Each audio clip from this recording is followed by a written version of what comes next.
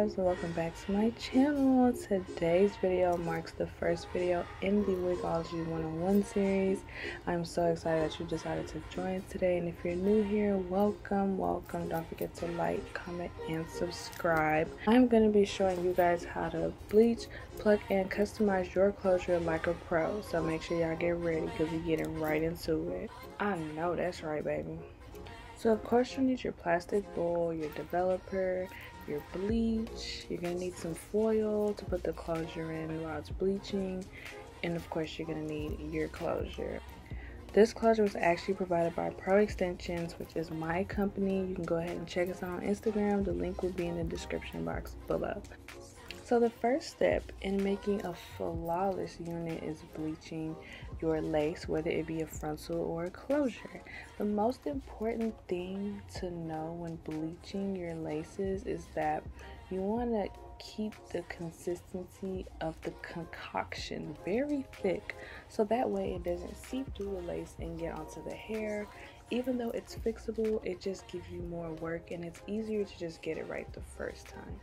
One thing I would say though is if you're a beginner, you should probably measure how much bleach and developer that you're using. That way you don't end up overusing product, as in having to pour more product than you really need and having to wash out the rest and just waste it. Even though it's not super expensive, it's not free, so we still want to save our coins. So the first mixture that I made was too liquidy, so I had to pour more powder and make it a little bit thicker. This is how thick your concoction should be. It should not be dripping or oozing. It should just be thick with 2 C's, double cheeked up on a Thursday. That's how we need it, okay? So now we're going to go ahead and put the bleach onto the closure. When you're doing this, you want to make sure that you start from the back of the closure, because as soon as you put that bleach on the lace, it starts processing. The front knots are a lot thinner than the back knots, and if you put it on the front will be over bleached by the time you go back to wash it out. So you always want to start from the back and work your way up to the hairline. Another major important rule while applying bleach to your lace is that you want to have a light hand, light as a feather. It may not look like I'm doing this very lightly, but trust me, you guys, I definitely am. That does look kind of rough, but trust me, I am, and it's with good reason. If you go too hard on it, no matter even if your concoction is thick or thin or whatever, it will go through the lace. You will push it through the lace. So you do not want to have a heavy hand while you're doing this, because again, it'll give you more work in the end. So after you finish putting the bleach on, you want to make sure that it covers everywhere, even the knots in the very front. You want all of that to be covered. Now this is probably the easiest part in the whole process. We're just going to put the closure into the foil just so that the foil helps the knots reach maximum bleaching capacity and you just get the most out of your product. And we'll let that sit for about 30 minutes and we'll come back and wash it out.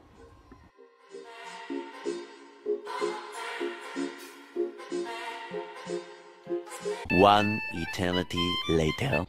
As you're letting your hair bleach, you also want to make sure that you're checking just so you don't over bleach it, because the time that you need to leave bleach on the closure or frontal depends on the hair that you have and how thick those knots are, and different companies have different thicknesses of, is that a word? It is now. But different companies have different levels of thickness for their knots, so it varies from company to company. As you saw on mine earlier, mine were very small, so it makes it perfect for bleaching, and I always get the best results using my hair. So when you're washing out the bleach, there's no specific method that you need to do here.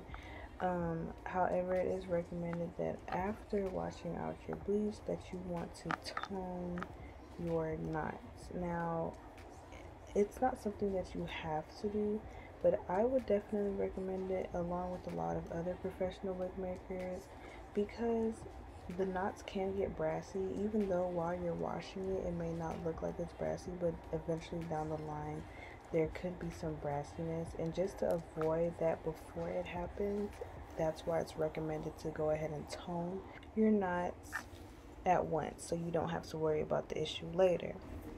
So what I like to do to tell my knots is, of course, I'm going to use the Shimmer Lights shampoo. Well, me personally, I use the conditioner only because when I grabbed the bottle, I thought it was the shampoo, but when I got home, I realized that it was the conditioner because the consistency is a lot more liquidy than the shampoo.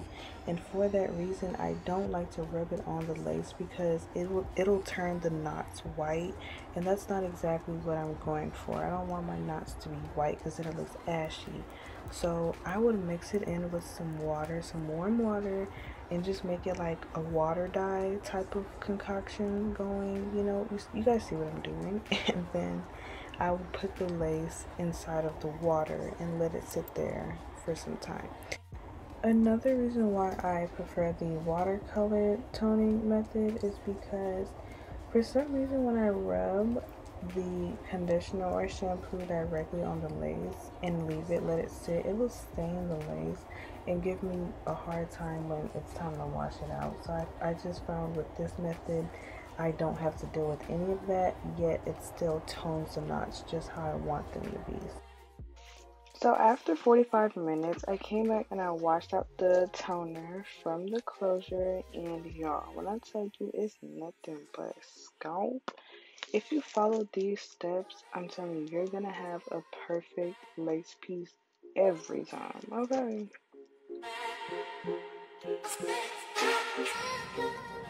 Okay, so before we even get into the nitty gritty, I just want to show y'all how flawless this lace came out though. Like, not too. I'm telling y'all, just follow these steps, you're gonna be good. It's a simple 1, 2, 3 with a little bit of elbow grease, you know what I'm saying? But yeah, seriously though, not swear, nowhere. That's all scalp, baby, all natural.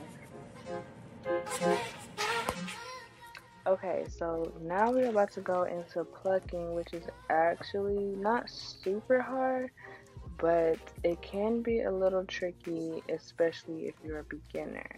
And one thing I would say about it is that it is a little time consuming. Like, you can't really rush on plucking, especially if you want to get the most natural looking results. You really have to take your time and be diligent with it. So after you T-pin your frontal or closure down, you're going to go ahead and get your hot comb ready because you will be needing that. So I like to use two different types of tweezers. This one is a flat head tweezer, and then this one is an angle head tweezer. When you go in, I like to section off just a little bit in the front. Some people say that they don't like to do this because it creates a line of demarcation, but honestly, if you know what you're doing, you can fix that line. I think it's better for beginners to start off like this because sometimes when you just start plucking right at the hairline, it tends to push the hairline back and make it look like it's balding. So just to be sure that you don't have that problem, it's okay to part off some hair in the front, whether you want baby hairs or not. It's just to be on the safe side. I forgot to mention earlier, but I got these tweezers off of Amazon a while ago, and if I have the link, I will put it in the description box below. So what I'm doing here is obviously plucking. When you pluck, it's going to be a lot of plucking, brushing, hot combing, plucking, brushing, hot combing. It's kind of just like the routine that goes. You have to brush out the hair that you plucked already so you see what it's looking like, and then you hot comb it so it can be flat. If you are a beginner and you're just starting out, I do suggest investing in a hot comb. I got this hot comb from the beauty supply, I believe, and it works just fine for me.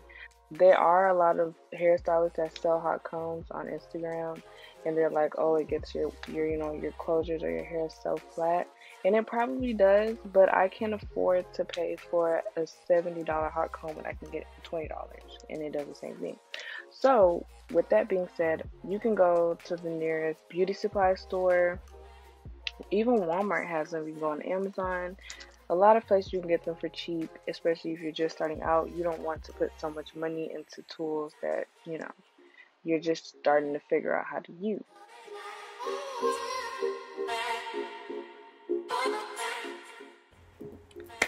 So the way that I like to pluck is to go in the pattern of pluck, skip, pluck, skip.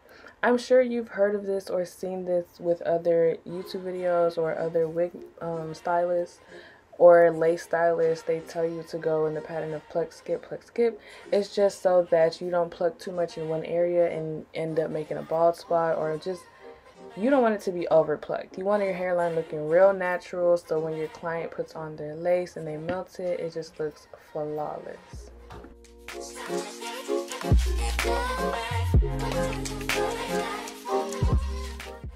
So I'm finna give y'all some tea. You may have noticed that I like to section off hair across the hairline and pluck behind it a little bit. The reason why I like to do that is because it makes my hairline look uber natural. Like, it makes it look so good, you guys, versus when people just pluck in the front.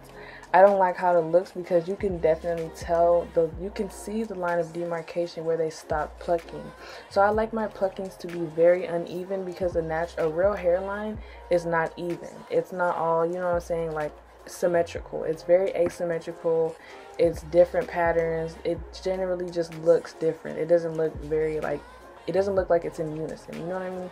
So that is why I like to go deeper into the lace and just pluck a little bit more, because it gives it more of that natural look.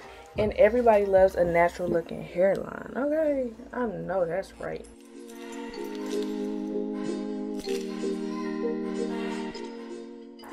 So finally, we're going to go into making our part. My client wanted a middle part with some baby hairs. As you can see, I got the baby house out already.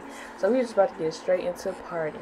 So what I like to do for my part is, and I'm not sure if a lot of people do this, honestly, I didn't even really much have to pluck the part. Like, I know y'all see that scalp, okay?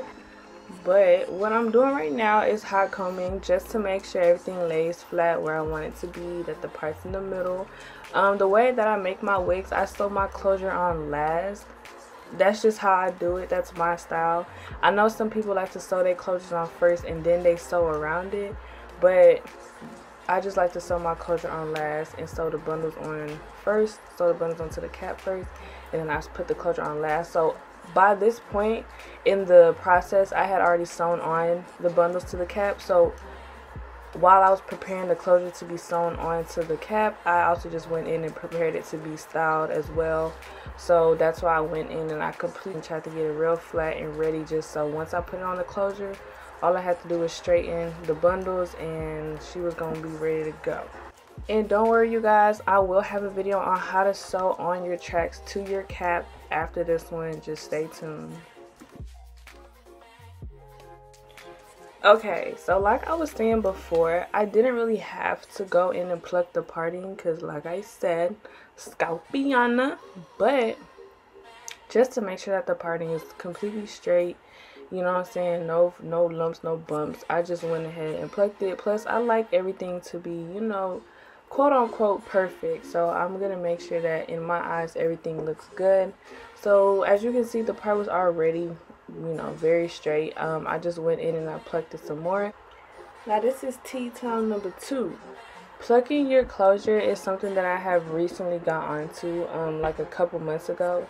I used to just be like, well, if, you know what I'm saying, if it's straight, it looks good, I'm gonna leave it like that. But I definitely noticed a difference from when you pluck versus when you don't pluck. It's not a very major difference, but to a trained eye, there is a difference. And I prefer the results of when it is plucked versus when it's not plucked in the middle or in the part. With that being said, pluck your parts, but be very careful not to pluck too wide. You know what? I'm glad I said that, because the thing about plucking your parts is you don't want to pluck it from side to side, just how it was in the video. You want to go up and down the part. If you have a curved part, you want to go curved along the part in a straight line. You do not want to widen your part, because that will cause premature shedding. You're going to be 2 weeks, 3 weeks into wearing your wig and it's going to be falling apart. Alopecia, okay? And that's not what we're looking for. So now I am mapping out my baby hairs, which is probably something you don't see people do often. But when it comes to closures and people wanting dramatic baby hairs on a closure, especially a 4x4, with it being so, you know what I'm saying, we have such limited space, I do like to plan out how I'm going to swoop them before I start cutting them, just to make sure if I need to add more hair into the swoop or take hair out, or, you know, just to make sure everything fits and it looks even. Because one of my biggest pet peeves is when people have a closure, or not even just people, when I make a closure and the baby hairs make the closure look uneven. You just have to know what I'm talking about to know what I'm talking about. But that is why I started quote unquote mapping out my baby hairs, especially on closures, because when they want dramatic baby hairs, honey, we gotta do them, but we still want the lace to look nice. We don't want it to look tacky, okay? Okay, so now we're going into laying our baby hairs. For this, you will need your mousse. I use Nairobi mousse. I was watching Young Africana's video, and I noticed that she was using Nairobi. And honestly, you probably have heard a lot of Nairobi, like just the name going around. It's a very good mousse because it doesn't contain any alcohol in it. So when you do glue your lace down, or you know what I'm saying, you're doing an install or whatever the case may be, Nairobi will probably be the best option to use, because as far as mousses go, because of its lack of alcohol, it makes the lace not to lift back up after you've already glued it down. So you just want to get your mousse and just squirt it onto the baby hairs. After you've cut them, obviously you put them on the baby hairs, and you just lightly, ever so lightly swoop them. It's not super tricky, but it can be a little difficult because sometimes baby hairs, with it, like I said, being on the lace, they don't tend to stay in place how you would want them to. But sometimes you can get lucky. You could probably just use some more mousse and it'll, you know, lay it down. Get some holding spray and it'll lay it down. But you just have to swoop it. Swoop it to your liking. Figure out how you want them to be swooped, if you even want swoops at all. Sometimes people like those wavy kind of baby hairs, but that's more so for like curly hair or like frontals. But you can do whatever you want to do. I just know she wanted 3 swoops. That's what she told me, so I did 3 swoops. I'm probably going to make a more in-depth video of how to exactly do baby hairs, especially when the wig is already on, because a lot of my clients always ask about that. How do I relay my baby hairs? You still do have to have a very light hand when you're swooping baby hairs, because if you swoop too hard, you're not going to get them how you want. And then sometimes if you do get them how you want and you're trying to brush them out and you brush too hard, you're going to mess it up. So no matter, you know what I'm saying, what the case is, before or after your baby hairs is laid, you always want to have a light hand when you're dealing with baby hairs. Okay, but do y'all see that? Stop playing with her. Just, my hot comb burnt her lace. It's okay though. It was just super hot and I left it laying there. But do y'all see that naturality? Like, that looks good. Come on now. Come on. That looks amazing. That looks good, y'all. I'm very proud of myself.